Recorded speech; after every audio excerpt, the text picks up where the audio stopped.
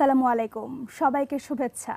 আপনারা দেখছেন সরাসরি সম্প্রচারিত অনুষ্ঠান উইনার হটপট প্রেজেন্টস অমিও বাণী, আর আপনাদের সাথে আছি আমি মহসিনা শারমিন নিশাত। দর্শক, পবিত্র কুরআন শরীফে আছে মহান আল্লাহ তাআলা প্রজ্ঞাময়, তিনি সহনশীল অর্থাৎ ধৈর্যশীল। আর তাই মহান আল্লাহ তাআলা ধৈর্যশীল বান্দাদের পছন্দ করেন, ভালোবাসেন। আর আল্লাহ যাদেরকে ভালোবাসেন তাদের সফলতা নিশ্চিত। দর্শক, আপনাদের জন্য আমাদের অনুষ্ঠানের আজকের আলোচনার বিষয় ধৈর্যশীলতা ও ইসলাম। আজকের বিষয়ে প্রশ্ন করতে এবং আপনার মূল্যবান মতামত জানাতে ডায়াল করুন স্ক্রলে দেওয়া নম্বরগুলোতে। মহিলা দর্শকদের জানিয়ে দিব আমাদের এই সপ্তাহের কুইজ। আর কুইজটি হলো, স্বামী স্ত্রীকে একে অপরের পোশাক হিসেবে বর্ণনা করা হয়েছে option A Surah নিসায়, option B Bukhari শরীফে, অপশন সি সূরা বাকারায়। মহিলা দর্শকরা সঠিক উত্তরের জন্য মোবাইলের মেসেজ অপশনে গিয়ে টাইপ করুন ও স্পেস এ অথবা বি অথবা সি এবং পাঠিয়ে দিন 16361 নম্বরে। দর্শক, বেশি বেশি করে SMS করুন, কারণ সর্বোচ্চ ও সঠিক দুজন উত্তরদাতা পাচ্ছেন উইনার হটপটের পক্ষ থেকে আকর্ষণীয় পুরস্কার। আর পুরস্কারটি আপনার কাছে পৌঁছে যাবে এসএ পরিবহন পার্সেল অ্যান্ড কুরিয়ার সার্ভিসের মাধ্যমে। দর্শক, আজকের বিষয়ে আলোচনা করার জন্য স্টুডিওতে আলোচক হিসেবে উপস্থিত আছেন ডক্টর নাসিমা হাসান, বিশিষ্ট শিক্ষাবিদ। আপা আসসালামু আলাইকুম। ওয়ালাইকুম আসসালাম। আপা, আশা করি ভালো আছেন। আলহামদুলিল্লাহ। আপা, আমরা আলোচনা করব ধৈর্যশীলতা সম্পর্কে ইসলামী দৃষ্টিকোণ থেকে, কিন্তু প্রথমেই পবিত্র কুরআন থেকে তেলাওয়াত শুনে নিব। ঠিক আছে। প্রিয় দর্শক, এবারে আপনাদের জন্য রয়েছে কারিয়ার কণ্ঠে পবিত্র কুরআন থেকে তিলাওয়াত। বিল্লাহি মিনাশ শাইতানির রাজীম।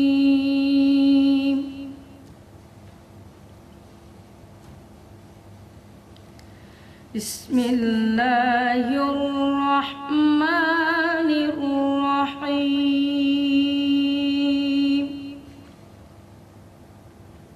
ইয়া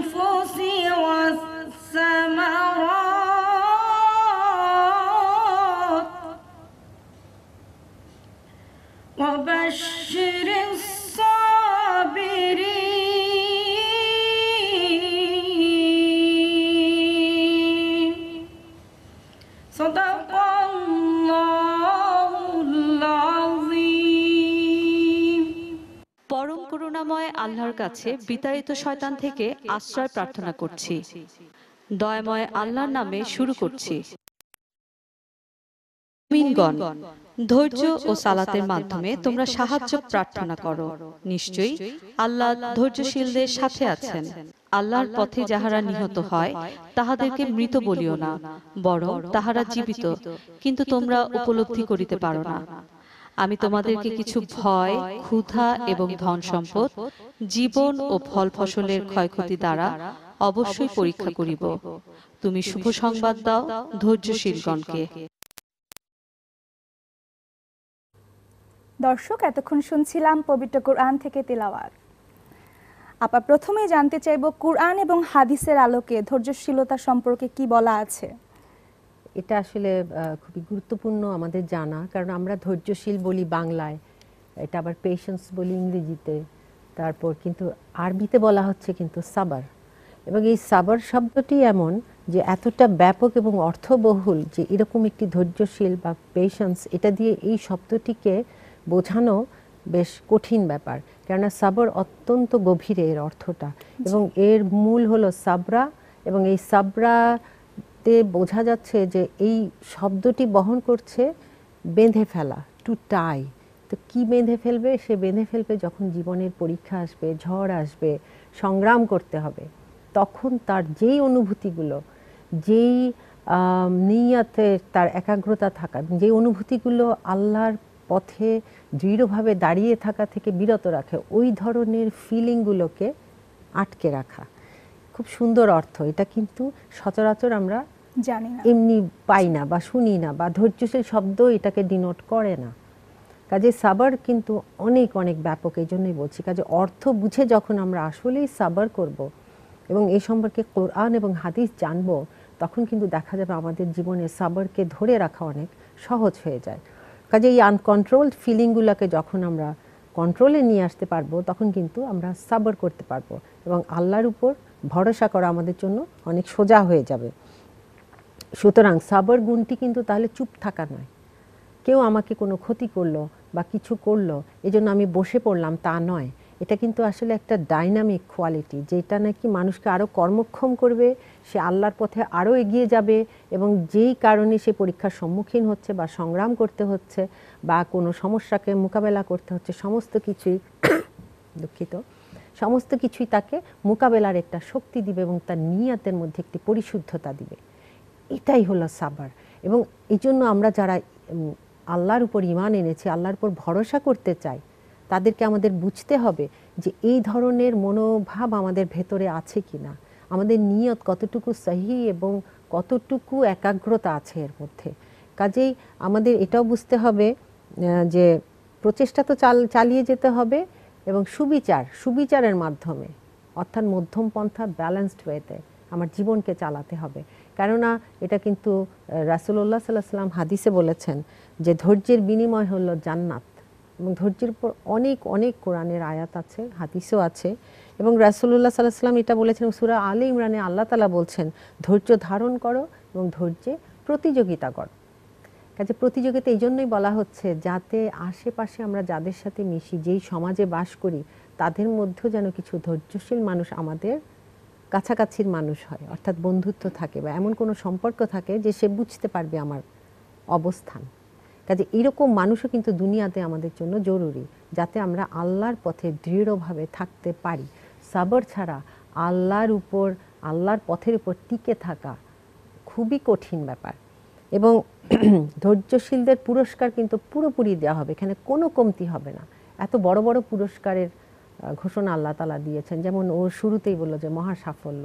তারপর আমরা কারিয়ার কণ্ঠেও শুনেছি সাবরের উপরে আয়াত, যে আল্লাহর কাছে চাইতে বলেছেন আল্লাহ নামাজ এবং ধৈর্যের মাধ্যমে। কি সাহায্য হচ্ছে, আমরা এক পাও তো চলতে পারবো না। ইমাম গাজ্জালি বলেছেন যে কয়েকটি ব্যাপারে আমাদের অবশ্যই ধৈর্যের মানে চর্চা করতে হবে। সেটা কি কি? সেটা 5 রকম।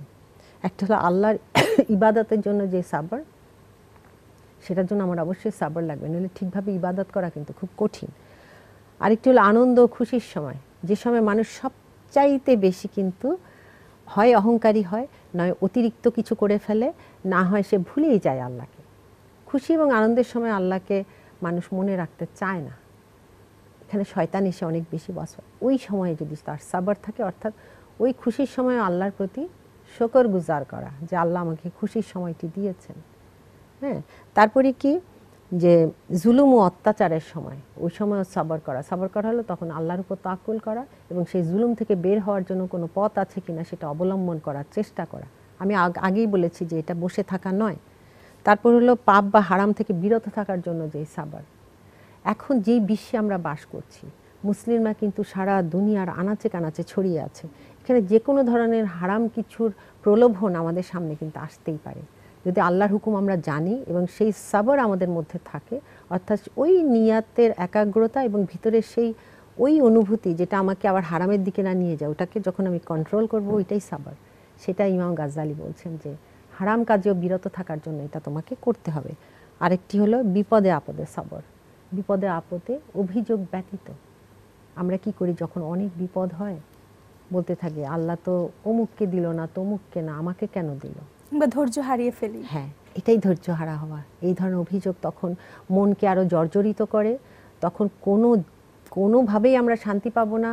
এমনকি অস্থিরতার কারণে আমরা যেই পদক্ষেপ নিব সেটাও কিন্তু ভুলে যাই।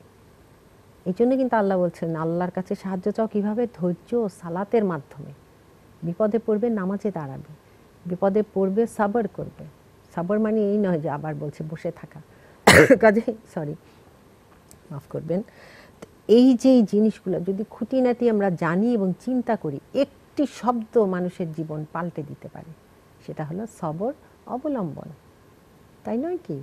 এটা কিন্তু আমাদের কিন্তু সব সময় লাগবে, উঠতে বসতে, জীবনে, পারিবারিক জীবনে, ব্যক্তি জীবনে, সামাজিক জীবনে, চাকুরি জীবনে, জীবনের প্রতিটি ক্ষেত্রে কিন্তু আপা এটি প্রয়োজন। এবং এই একটি শব্দ ধৈর্যের মাধ্যমে কিন্তু সকল কিছু সমাধানও করা সম্ভব ইনশাআল্লাহ। ইনশাআল্লাহ। আপা আমরা অডিয়েন্স থেকে পর্যায়ে একটি প্রশ্ন নিয়ে নিচ্ছি। অডিয়েন্স নাম বলে প্রশ্ন করুন। আপু আমি সাফরিন, আমার প্রশ্নটি হচ্ছে আপাত দৃষ্টিতে দেখা যায় ধৈর্যশীলরা যেন দুনিয়ার জীবনে বেশি পরীক্ষার সম্মুখীন হয়, কেন? ধন্যবাদ। এটা সত্য, এটা আমাদের মনে খুব তাড়াতাড়ি আসে। জি আপা। যে এত পরহেজগার বা এত ভালো কাজ করে কেন, এটা কেন হচ্ছে? আবার এরকমও হয় অনেক সময় আমাদের মুরব্বী বা কোনো একজন খুব ক্লোজ কেউ হয় না, যে এমন কোনো অসুস্থতা যে বিছানায় দিনের পর দিন থাকছে, অসহায়, অথচ এত কর্মক্ষম ছিল, এত বলিষ্ঠ ছিল তার শরীর স্বাস্থ্য, এটা হওয়ার কথা না। আমরা কিন্তু ওইভাবে চিন্তা করি যে কেন এরকম কেন সে পড়ে আছে। তখন হয়তো একটু দূরবর্তী কেউ হয়তো প্রশ্ন করবে ও কি করেছিল, অনেক গুনাহ নিশ্চয়ই, অথবা সে দুর্নীতি করতো কিনা, হ্যাঁ কেন এত সাফার করবে, 2.5 বছর 3 বছর 4 বছর এরকম বেড রিডেন হয়ে যায়। আপা অনেকে কিন্তু হয়তো একটা অভিমানও চলে আসে যে আমি এত পরহেজগার বা আমি এত ধৈর্য ধারণ করি, তারপরও কেন আল্লাহ আমাদের এত বিপদ দিচ্ছেন। এবং এই প্রশ্নটি সাধারণত অনেকের মাঝেই আছে। আপা এর উত্তরটি বিস্তারিতভাবে জানবো কিন্তু একটি বিরতি থেকে ফিরে এসে। প্রিয় দর্শক, সময় হলো একটি ছোট্ট বিরতি নেয়ার, ফিরে আসবে এক্ষুনি, সাথেই থাকুন।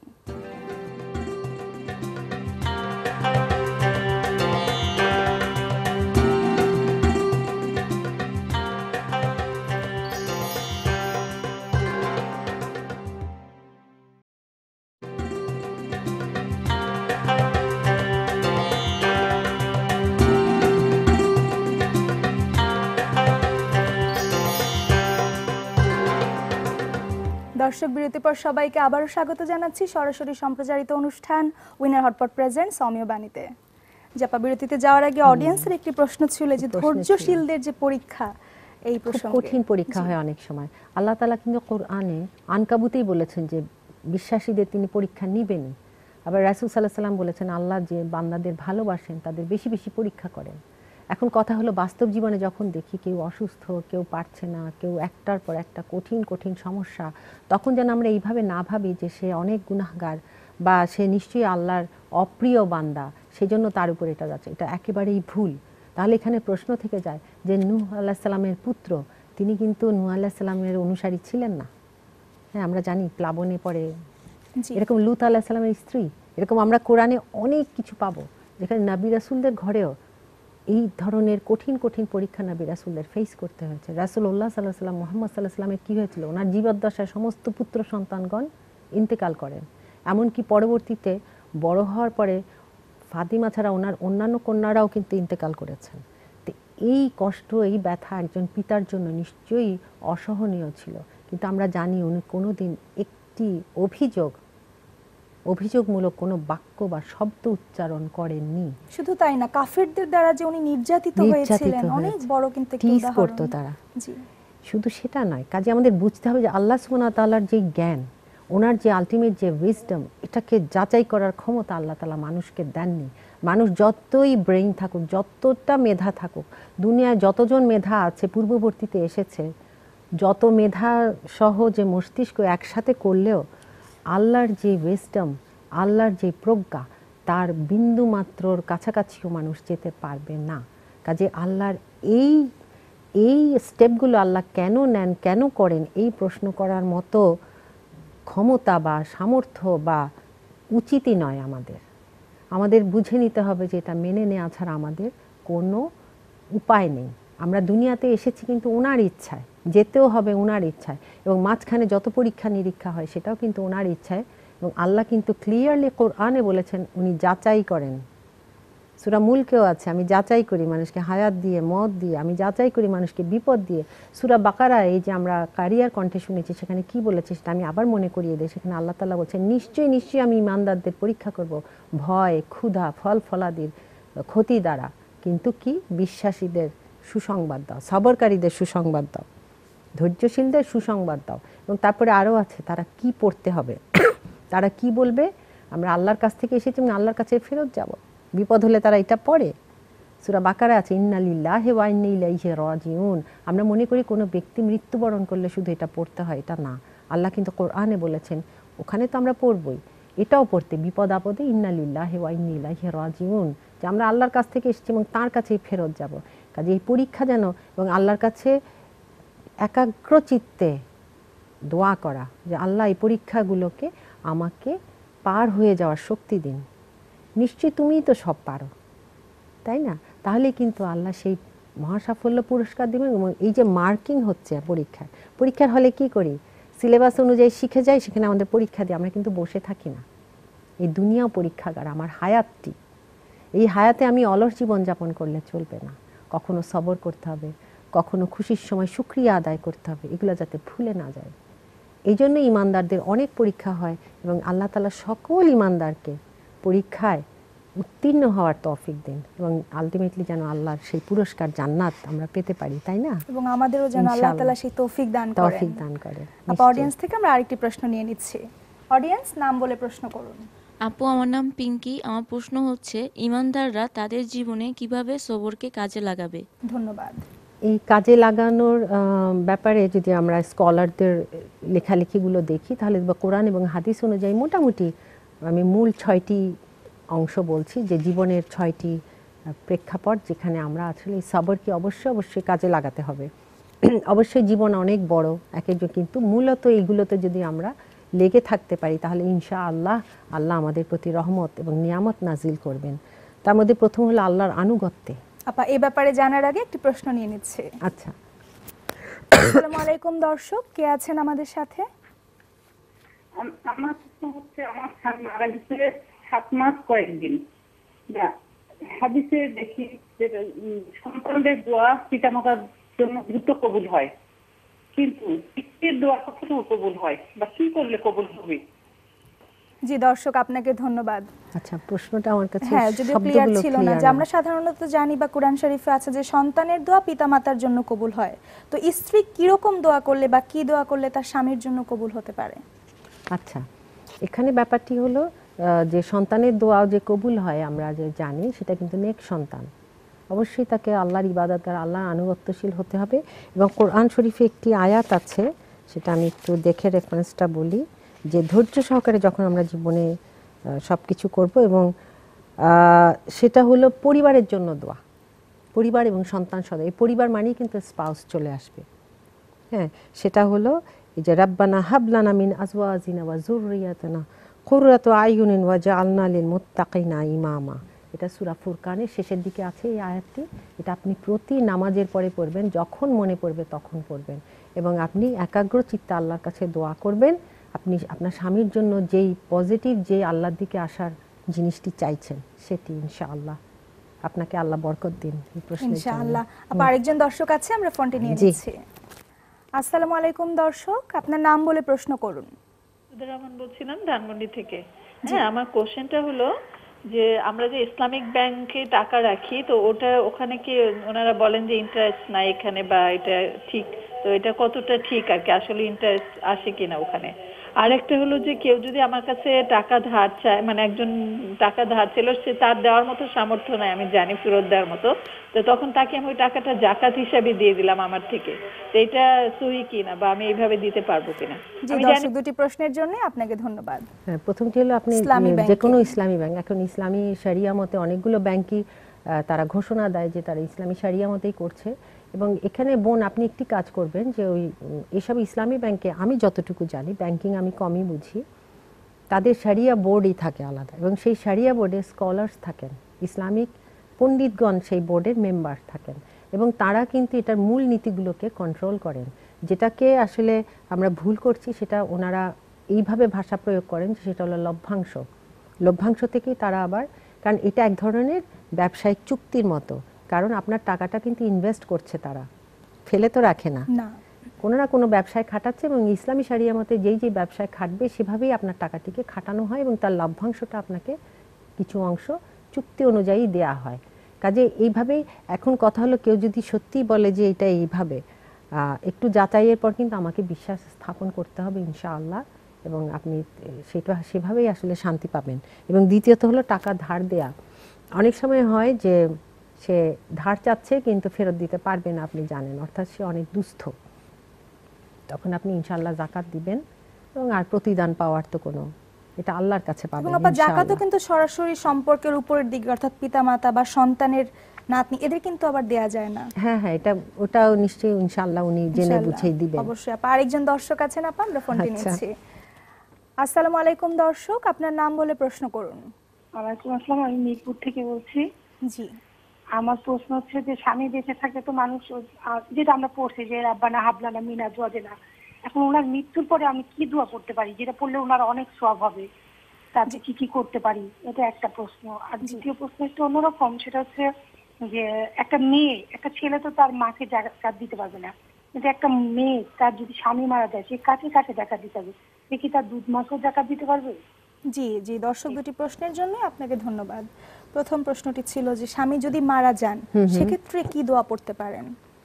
আমাদের ইসলামের শিক্ষাই হলো যে কেউ যদি মারা যায়, আমাদের নিকট আত্মীয় যারা, তার মাগফিরাত কামনা করা তার জন্য। এবং এটা যদি একটু কন্ট্রোভার্সি থাকলেও আপনি যে কোনো রকমের তার সম্পত্তি বা যেগুলো উনি রেখে গেছেন সেগুলোর থেকে কিছু ভালো কাজে সাদাকা করা, হ্যাঁ, ভালো ভালো যেগুলো কাজ জারি থাকে ওই রকম কিছু করা।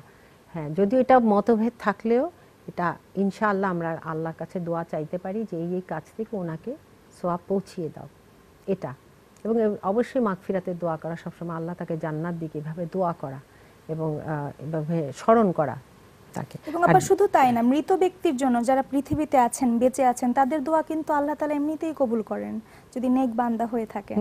এটা বিশেষ করে সন্তানের জন্য, সন্তানের নেক তারপরেও নেক বান্দার দোয়া তো আল্লাহই জানেন কার হাতকে আল্লাহ কবুল করবেন। কাজে আমাদের দোয়া করতে যেন আমাদের ক্লান্তি না আসে, এটা কিন্তু শিক্ষায় যে মৃত ব্যক্তির জন্য আমরা সব সময় দোয়া করব, যারাই আমাদের ক্লোজ। এমনকি যদি এমনও হয় যে পরিবার পরিজন এভাবে যারা চলে গেছেন, আমরা ওইভাবেও বলতে পারি, হয়তো নাম সবার মনে নেই।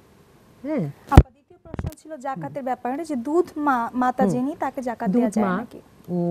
দুধ মায়ের যেহেতু অধিকার এইটুকুই যে দুধ মায়ের সম্পর্কে যে তার বিবাহ বৈবাহিক সম্পর্কটা হারাম হয়। দুধ মায়ের সাথে যেই ব্যক্তি দুধ খেয়েছে তার সাথে ওই দুধ মায়ের সন্তানদের কোনো বৈবাহিক সম্পর্ক হতে পারে না। এখন দুধ মায়ের লালন পালনের অধিকারের ব্যাপারে তেমন স্পষ্ট কিছু পাওয়া, আমি তবু আবার এটা দেখে বলবো, তবে আমি যতটুকু জানি যে তেমন মানে তাকে লালন পালন করতে হবে সন্তানকে, এই ধরনের কোনো ইন্ডিকেশন স্পষ্ট পাওয়া যায় না। কাজে আপনি সম্ভবত তাকে যাকাত দিতে পারবেন। তারপরেও আপনি কোনো বড় ইমামের সাথে কথা বলতে পারেন, আমরা আপনাকে এটা নিয়ে আবার পরবর্তীতেও জানাবো ইনশাআল্লাহ। ইনশাআল্লাহ আপা, আমরা অডিয়েন্সের প্রশ্নের আলোচনায় চলে যাই। জি, যে ইমানদার ব্যক্তির সম্পর্কে ছিল। হ্যাঁ, ইমানদার ব্যক্তির সম্পর্কে ও কি কি কাজে করবে। হ্যাঁ, তো একটা তো বললাম যে আল্লাহর আনুগত্যে অবশ্যই তাকে সবর থাকতে হবে, এবং সেটা তার নামাজ, রোজা, হজ, জাকাত এগুলো কিন্তু সবরের মাধ্যমেই করতে হবে, দেখানোপনাও নয়, এবং অবশ্যই আমাদের খুব দৃঢ় চিত্তে আল্লাহর দিকে রুজু হয়ে করতে হবে। দ্বিতীয়ত ভালো কাজ করা এবং মন্দ কাজ থেকে বিরত থাকা, এই দুটো কাজও আমাদের অবশ্যই ধৈর্য অবলম্বন করতে হবে। এবং হাদিসে আছে জান্নাতকে ঘিরে রাখা হয়েছে বিপদ আপদ দিয়ে, আর জাহান্নামকে কিন্তু ঘিরে রাখা হয়েছে আনন্দ দিয়ে, খুশি দিয়ে। কাজে মানুষ কিন্তু ওই ট্র্যাপেই বেশি পড়ে যায় শয়তানের, যে সে ওই দিকে চলে যাবে। তারপর নবী রাসূল সহ রাসূল আমাদের মুহাম্মদ সাল্লাল্লাহু আলাইহি ওয়াসাল্লাম সকল ঈমানদারকে এই গুণ অর্জন করার জন্য কিন্তু কোরআন তাগিদ দিয়েছে। অর্থাৎ প্রত্যেকটা নবী রাসূলের এই সবরের গুণ ছিল, এটা কোরআন পড়লেই বোঝা যায়। এটা অনেক বিশদ ব্যাপার হয়ে যাবে, আমি জাস্ট বললাম। যেমন ইব্রাহিম আলাইহিস সালামের অনেক ঘটনা আছে, মুসা আলাইহিস সালামের ঘটনা আছে, লূত আলাইহিস সালাম, নূহ আলাইহিস সালাম, রাসূলুল্লাহ সাল্লাল্লাহু আলাইহি সাল্লাম, ঈসা আলাইহিস সালাম, কেউ বাদ নেই। তাদের প্রত্যেককে বিভিন্ন ক্ষেত্রে সবর অবলম্বন করতে হয়েছে। তারপর বিপদ আপদে ধৈর্য ধারণ, এটা তো কোরআনেই আছে যে বিপদ আপদ হলে কি করবে, নামাজ এবং সালাতের মাধ্যমে আল্লাহ সাহায্য চাইবে। এখানে নামাজ এবং সবরের মাধ্যমে, কাজে এই সবর কিন্তু আবার জায়গায় জায়গায় চলে আসছে। আরেকটি হলো ধৈর্য ধরে পরহেজগারদের সাথে চলাফেরা করা, উঠা বসা করা। এটা মানুষের ধৈর্যের ব্যাপার। এই জন্যই বলছি যে অনেক সময় খুব ক্লোজ যাদের সাথে আমরা হই, তারা যদি ততটুকু পরহেজগার না হয়, তাদের অনেক কিছু কিন্তু প্রভাব আমাদের উপর পড়তে পারে। আমি বলছি না যে কারোর সাথে মিশবে না, হ্যাঁ, কিন্তু আমি বোঝাতে চেষ্টা করছি যে এমন লোকের সাথেই আমরা আসলে অনেক ক্লোজ হতে হবে যারা আমাদেরকে আবার আল্লাহর পথেই নিয়ে যাবে। যেমন একটি স্কলারের একটি লেখায় পড়ছিলাম, সেখানে আছে যে তুমি কাদের সাথে মেশো, কাদের সাথে অনেক বেশি গভীর বন্ধুত্ব, সেটাই কিন্তু আসলে ইন্ডিকেট করে তুমি জানাজার আসলে এই ব্যাপারে যত্নশীল হও, যে কারা তোমার অনেক আপনজনের মতো। কেননা তুমি আসলে অপ্রত্যক্ষভাবে তোমার জানাজার প্রথম সারির ব্যক্তিদেরকে চুজ করছো। আমার এটা মানে আমার মনকে এত নাড়া দিয়েছিল, কারণ আমার তো একদিন জানাজা হবে। ওই জানাজার প্রথম সারিতে কারা যাবে, বিশেষ করে একজন পুরুষের বেলায় তারা যদি মসজিদে যায়, দেখবে মসজিদের সবসময় যাদের সাথে মিট করে তারাই প্রথমে দৌড়াবে তার মাগফিরাতের জন্য, জানাজার প্রথম সারিতেই দাঁড়ানোর চেষ্টা করবে। আলোচনার এই পর্যায়ে আরেকটি বিরতির সময় হয়ে এসেছে। প্রিয় দর্শক, আপনারা দেখছেন সরাসরি সম্প্রচারিত অনুষ্ঠান উইনার হটপট প্রেজেন্টস অমিও বাণী। সময় হলো আরেকটি বিরতি নেওয়ার, সাথেই থাকুন।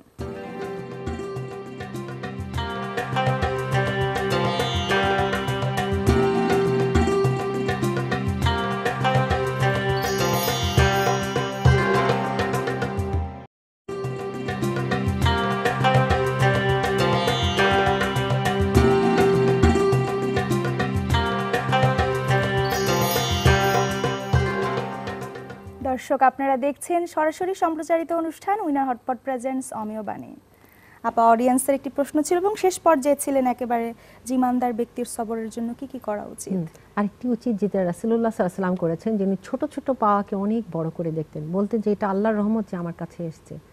একটি খেজুর খেয়ে অথবা এক চুমুক দুধ পান করে তিনি আল্লাহর কাছে শুকর করতেন এবং বলতেন আমার কাছে এটি এসছে, আসলে আল্লাহ পরীক্ষা করছেন আমি কি শুকর করি নাকি অকৃতজ্ঞতা প্রকাশ করি।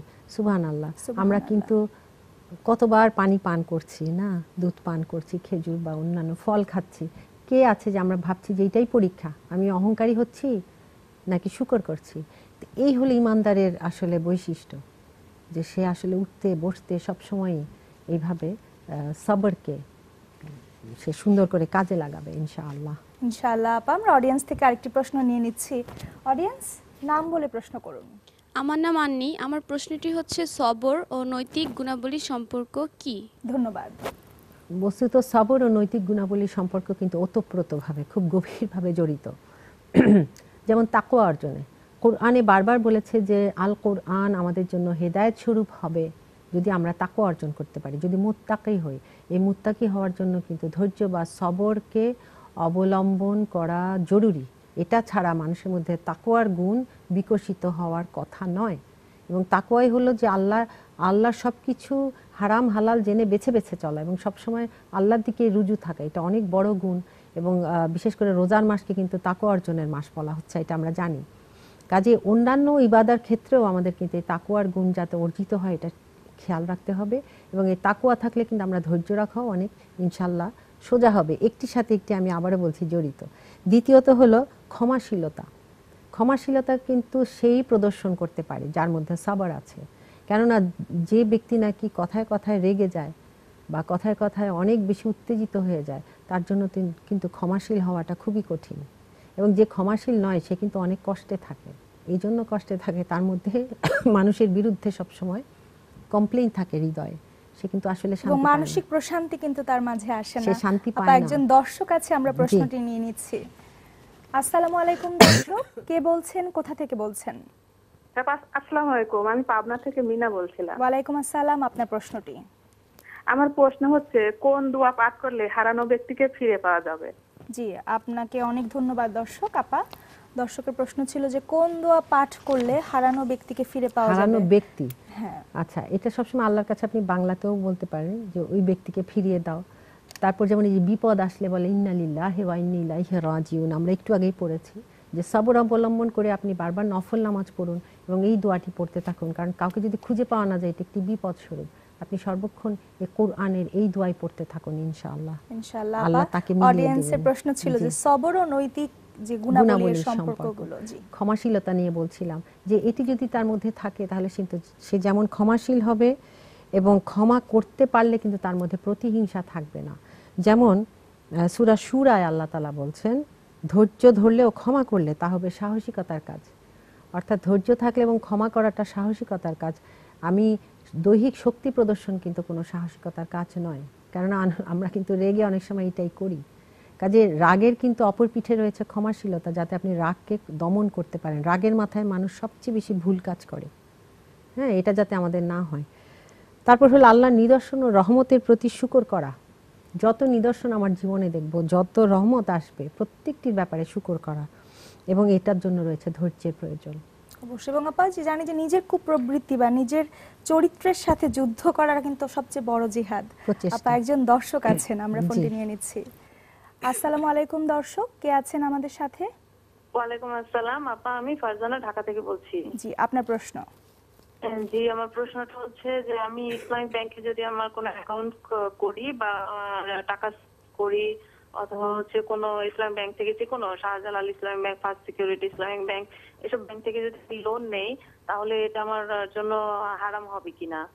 আর হচ্ছে বিভিন্ন সমিতি আছে, একটা মানুষ ধরেন যে সে ছোট একটা কিছু গরিব, ছোট একটা কিছু করতে চাচ্ছে, কিন্তু তার কোনো নাই, পুঁজি নাই, তো তখন তো তার লোনের দরকার হয়। সে বড় বড় ব্যাংকে গেলে সে লোন পায় না, তখন সে কি করে, একটা সমিতি থেকে সে 10,000 টাকা 20,000 টাকা লোন নেয়। এটা জাস্ট আউট অফ কিউরিসিটি, আমার কৌতূহল থেকে বলছি, যে তখন সে বিভিন্ন সমিতি থেকে লোন তোলে তার পরিবারের ভরণ পোষণ চালানোর জন্য। তো সেক্ষেত্রে তাকে লোনে ইনভলভ হতেই হয়। সেক্ষেত্রে ইসলামের বিধানটা, এই যে ইসলামে টোটালি সুদকে টোটালি হারাম করা হয়েছে, তো এইখানে হচ্ছে এটা কতখানি আমার এই ব্যাপারটা আমার মানে অনেকদিন থেকে মনে কৌতূহল, আমি জানতে চাচ্ছি। জি দর্শক, দুটি প্রশ্নের জন্য আপনাকে ধন্যবাদ, সাথেই থাকুন। একটি হলো আপনি ইসলামী ব্যাংক থেকে লোনের প্রশ্ন তুলেছেন, আপনি ঠিকই আছে, আপনি লোন নিতে পারবেন, এটা হারাম, মাফ করবেন, হারাম হওয়ার কোনো সুযোগ নেই। আর দ্বিতীয় যেগুলো সমিতি, যেটা আপনি অবজার্ভ করেছেন, এটা আমরাও দেখেছি আমাদের ব্যক্তিগত জীবনে, বিশেষ করে আমাদের যে হেল্পার যারা কাজ করে, কিছু টাকার প্রয়োজন হলে এরকম সমিতির কাছে যায় এবং খুব উচ্চ সুদে লোন নিতে হয়। এখন কথা হলো একটি সমাজ যখন পুরোপুরি আমরা আল্লাহর আইনের অনুশাসনে চলে না, তখন কিন্তু কিছু ব্যক্তি এরকম সুযোগ নিচ্ছেই, কিন্তু এটা প্রতিহত করার জন্য আমাদের খুব চিন্তা করে আগাতে হবে। যেমন যারা লোন নিচ্ছে, জেনুইন যদি কেস হয়, তাদেরকে যদি আমরা তাদের জাকাতের কোনো ফান্ড ক্রিয়েট করে সেখান থেকে লোন নেওয়ার ব্যবস্থা করি, তাহলে তার এখানে কোনো সুদের লেনদেন হওয়ার কথা নয়। কাজে এই ধরনের সাহায্যের জন্য কাউকে এগিয়ে আসতে হবে, কোনো ব্যক্তি বিশেষের যাদের অর্থের সামর্থ্য রয়েছে, তাহলে কিন্তু এই সমিতির অথবা ওই সমিতির মালিকের সাথেও সরাসরি বসা, যে তোমরা কেন এত উচ্চ, কারণ তারা তো এমনিই গরিব, তারা করে কি ওরা আর পুরোটা ফেরত দিতেই পারে না, এই যে জড়িয়ে পড়ে সুদের ইয়েতে অনেক বেশি বাড়তে থাকে টাকাটা, তখন এবং পুরোপুরি সর্বস্ব হারিয়েও ফেলে এই হারিয়ে কারণে। ফেলে। জি আপা। এক্স্যাক্টলি। তা আপনি খুব সুন্দর চিন্তা করেছেন। আমার মনে হয় সবাই একযোগে যদি আপনি আরও অনেকজনের সাথে বসেন এবং একযোগে কিছু করেন, বা এই সমিতির কাজটি না হয় আপনাদের মতো কিছু ভালো মননের যারা সমাজকে পরিবর্তন করতে চান, তারা যদি একসাথে হয়ে কিছু অ্যামাউন্ট অফ মানি নিয়ে বসেন যে হ্যাঁ তোমরা এতটুকু আমরা ধার দিব, তারপর তাদেরকে মনিটর করলেন, খুব অচেনা কাউকে দিলেন না, চেনা আপনার হেল্পারের মধ্যে বা দারোয়ান গার্ড, এবং মনিটর করলেন যে ওরা কী করছে টাকাটা নিয়ে, নাকি উড়িয়ে দিচ্ছে, নাকি আবার জুয়া খেলছে। এটাও কিন্তু আবার বিপদ আছে। মানে এগুলো ব্যক্তিগতভাবে আমি জানি, দেখেছি, আমার এক্সপিরিয়েন্সে আছে। আপনারা যদি করেন তাহলে দেখা যাবে যে কিছু কিছু হোক একটা বিন্দু, আল্লাহ তো ইনশাআল্লাহ কবুল করবেন, এবং এক বিন্দু থেকেই যে এটা অনেক বড় সিন্ধু হবে না এটা তো আমরা জানি না। তখন অনেকেই হয়তো এগিয়ে আসবে, এই সমিতিগুলো তখন চলে যাবে খুব ভালো মানুষদের হাতে, যারা খুবই একটি হয়তো সিকিউরিটি মানি গ্রহণ করে তখন মানুষকে লোন দিবে ইনশাআল্লাহ। হ্যাঁ ইনশাআল্লাহ আপনি কামিয়াব হন, আমরা দোয়া করি। ইনশাআল্লাহ আপা। এবং আপনি যেটি বলছিলেন যে সুদের কথা, ইসলাম কিন্তু সুদ হারাম করেছে, আবার পাশাপাশি জাকাতকে এতটাই প্রাধান্য দিয়েছে, সকল মুসলিম যদি সঠিকভাবে জাকাত দিত এই সুদ নেয়ার বা লোন নেয়ার কিন্তু প্রসঙ্গটি আপা আসতো না, যেটা আমরা হয়তো ঠিকভাবে আরেকটি আমরা জানি না, সেটা হলো ওয়াকফ, যে কিছু সম্পদকে এমনভাবে রাখা ওটার সোর্স থেকে যে ইনকামটা আসবে সেটা দিয়ে মানুষের সেবামূলক কাজ করা। এই ওয়াকফের চিন্তাও কিন্তু আমরা করতে পারি যারা অনেক অর্থশালী। আসলে কোনো কিছুই আমরা যদি খুব প্ল্যান ওয়েতে না করি তাহলে কিন্তু জিনিসটা সমাজে তেমন ভালো প্রভাব রাখতে পারে না। তো আমরা যদি এটা করি তাহলে দেখা যাবে যে হয়তো 10 জন মিলে করলো ওয়াকফ, তার সোর্স থেকে যে, তাহলে মূলে কিন্তু হাত দেওয়া হচ্ছে না। জি হ্যাঁ, তো বেশ কয়েক লক্ষ টাকা জমায় সেখান থেকেই কিন্তু মানুষকে ধার দিয়ে সেটা আবার শোধ নেওয়া যায় ইনশাআল্লাহ। ইনশাআল্লাহ আপা। একজন দর্শক অপেক্ষা করছেন, আমরা ফোনটি নিয়ে নিচ্ছি। আসসালামু আলাইকুম দর্শক, কে বলছেন, কোথা থেকে বলছেন? জি ওয়ালাইকুম আসসালাম, আমি সাইমন বলছি ঢাকা থেকে। জি আপনার প্রশ্ন। আমার প্রশ্ন হচ্ছে যে জব রেসপন্সিবিলিটি এবং জব অ্যাক্টিভিটিস যদি আমরা চিন্তা করি তাহলে পুলিশ প্রফেশন থেকে মেয়েদের জন্য হালাল। আমি পার্সোনালি হেজাব পরি, তো হেজাব, ফুল স্লিভ, জামা লং লেন্থ, তারপর লুজ ড্রেস, এগুলো যদি আমি মেনটেন করে প্রফেশনে যেতে চাই সেটা কি আমার জন্য হালাল হবে? জি দর্শক আপনাকে ধন্যবাদ। আপনি জব প্লেসে যাচ্ছেন এবং সেখানে যে শর্তগুলো আছে যেটা আপনি বললেন, অবশ্যই ইসলামী অনুশাসন মেনে পোশাক কম্পালসারি মেয়েদের জন্য যখন তারা কর্মজীবী হবে। দ্বিতীয়ত হলো সেটা নারীদের জন্য কোনো বৈষম্য বা অত্যাচার বা কোনো রকম হয়রানির যদি শিকার না হয় আপনি জানেন, তাহলে ইনশাল্লাহ আপনি চাকরি করতে পারবেন। এবং তৃতীয়ত হলো আপনার নারী সুলভ আপনার যে অনুভূতি বা ওটার সাথে যাতে সামঞ্জস্যশীল হয়। যেমন যদি মাইন্ড চিন্তা করে কেউ, এটা কিন্তু একটু মেয়েদের জন্য অনেক বেশি রিস্কি এবং প্রপার না। হ্যাঁ, অথবা এই যে পাথর ভাঙা বা রাস্তা ভাঙা, যদিও এখনও অর্থাভাবে অনেক মেয়েরা করে, এটা কিন্তু ঠিক তার শারীরিক গঠনের সাথে যায় না। এখানে আমি কোনো বৈষম্যমূলক কথা বলছি না, এটা আসলে তার বেটারমেন্টের জন্য বলছি। কাজে এই জবগুলো ওইভাবেই নিতে হবে। তো ইনশাল্লাহ আপনি যখন এই মূল নীতিগুলো সামনে রাখবেন তখন আপনি যেই জব চান ইনশাআল্লাহ আল্লাহ আপনাকে সেখানে বরকত দিবেন।